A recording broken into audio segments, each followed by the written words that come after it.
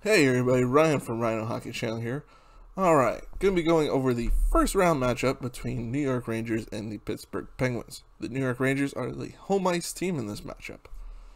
Alright, if you have not done so already, hit that like button, hit that subscribe button, hit that little tiny notification bell next to it so you can be notified when I drop a new video. Sorry.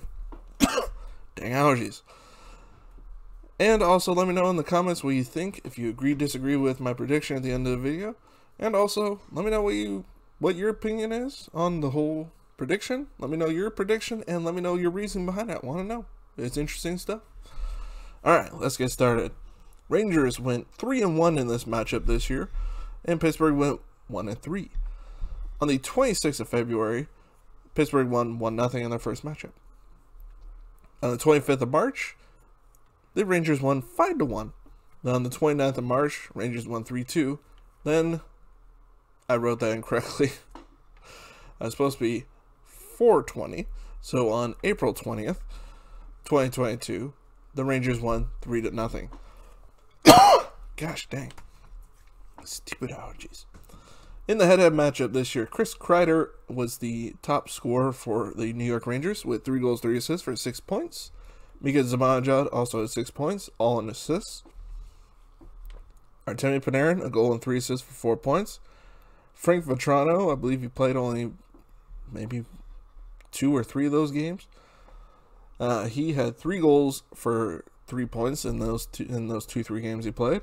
And Andrew Kopp, after the trade for him as well from Winnipeg, goal, 2 assists for 3 points. Shesterkin, this kid's a beast. He's going to be a hell of a goaltender if he keeps playing the way he does.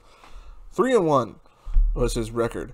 Sidney Crosby was the top scorer for Pittsburgh with 2 points. A goal and an assist.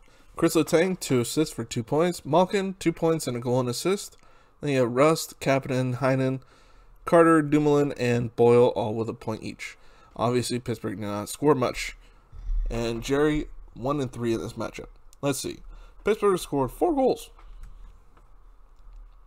I see 2 of them there just from Crosby and Malkin. On the scoring side for this is the entire season, Artemi Panarin, 22 goals, 74 assists for 96 points. Another great season. Sorry.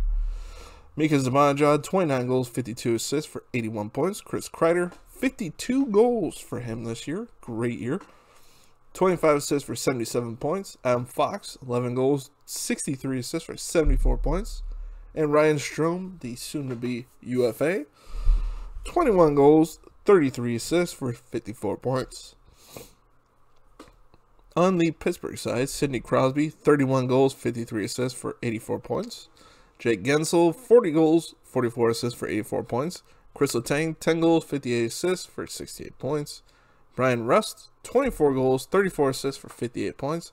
And Jeff Carter, 19 goals, 26 assists for 45 points. Now, you're probably looking at it and saying, wait a minute, where is Mr. Malkin? Well, he was injured a lot this year, so he's not in their top 5 in scoring this year. And he's also, if I remember correctly, UFA after this year. Was he UFA this year? I think he is, I want to say. I could be wrong, though. On the goaltending side, you have Shesterkin for the New York Rangers, top goalie, obviously. Probably one of the top 5 goalies in the world right now. Shesterkin, 36, 13, and 4, 2.07 goals against average, and .935 save percentage. I think that is probably some of the best goalie numbers for goalies that have played more than 10 games. Georgiev, 15, 10, and 2, 2.92 goals against average, and .898 save percentage. Those numbers may be hurting his trade return a little bit. Kincaid, 1-0-0, 2 goals against average, and a .935 save percentage. Not too bad in his 1 or 2 games played. Huska, 0-1-0, 7.04 goals against average, 821 save percentage. I don't think you're seeing Huska in the playoffs unless there's some serious injury issues. And then you had Jerry on the Pittsburgh side, 34, 18, and 6, 2.42 goals against average, and .919 save percentage. DeSmith, 11, 6, and 5, 2.79 goals against average, and a .914 save percentage. Louis Domingue still plays in the NHL from time to time. 1-1, 2.02 goals against average, and 952 save percentage. So, obviously, I think you're going to see Shesterkin versus Jerry. Then, on the injury side for the Rangers, this one could hurt because Andrew Copp played pretty dang well for them when he came over from Winnipeg.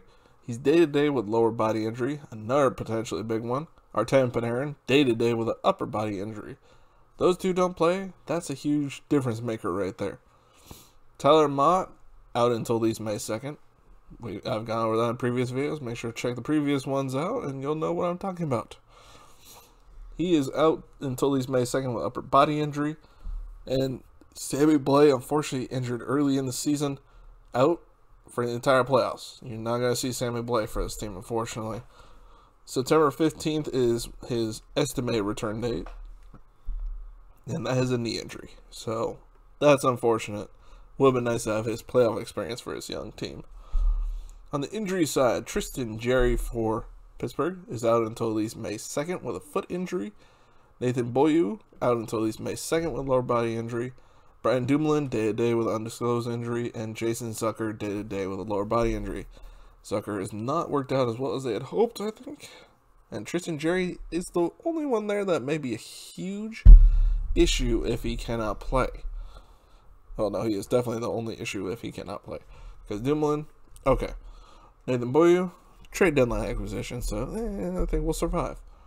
Tristan Jarry, though, doesn't play. Casey DeSmith, he's not terrible by any stretch of imagination, but I don't think he can beat Shesterkin. I don't think he could. Jarry, I'm not even sure he can. But we'll get to that in predictions. Last playoff appearances. New York Rangers lost to Carolina 3 games in that play-in round from 2020. So they didn't make the playoffs last year. I predicted them to be one of the top teams last year, of course. Pie in my face. Pittsburgh lost to the New York Islanders last year in the first round of the playoffs in 6 games. 4 games to 2. In other words. Dark horse for the New York Rangers. The rookies. They have a lot of young kids on this team, so the way they play is going to be the difference maker, really. Lafreniere and Kakko, you definitely need them to play bigger minutes than they are now. I mean, they play big minutes now, don't get me wrong, but they need to play those minutes and more.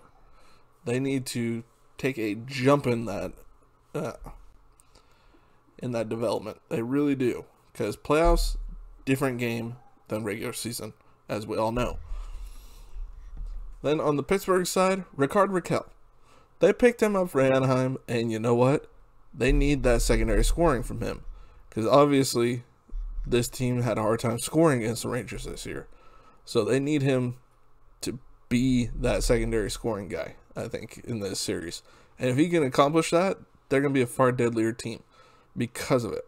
So, those are my predictions for who the dark horses will be. Now to the prediction of how this series will go. I see the Rangers winning this one in 6. Why?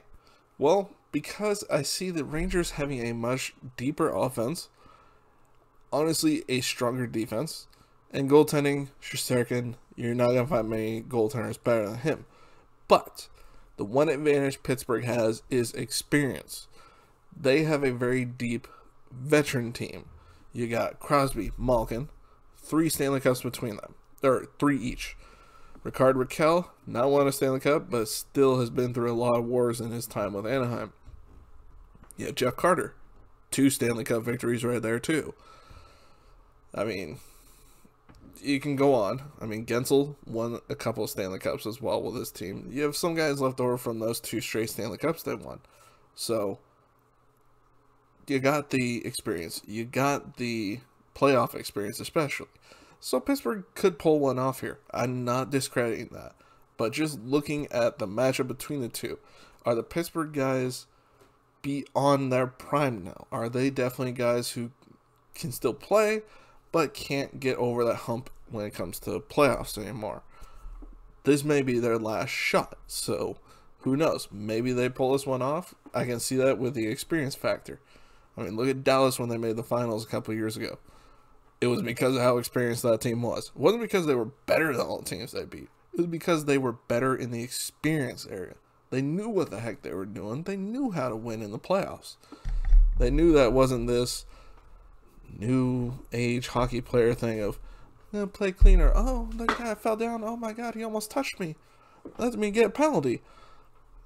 It's not like that in the playoffs. That sort of stuff doesn't necessarily work because not a whole lot of penalties called.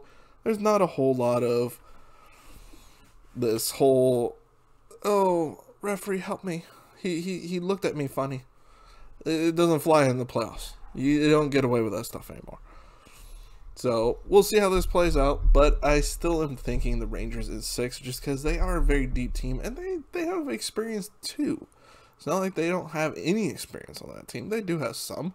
So we'll see how it plays out, but just going off of what I see, Rangers is 6. Anyways, I hope you enjoyed the video. If you did, please hit that like button, hit that subscribe button, hit that notification bell. Let me know in the comments what you think. If you agree, disagree with my prediction, that's fine. Just be civil. And if you have a different opinion, let me know. Let me see what your prediction is and what your reasoning is. Let me see. Alright. I will see you on the next video. Bye, everybody.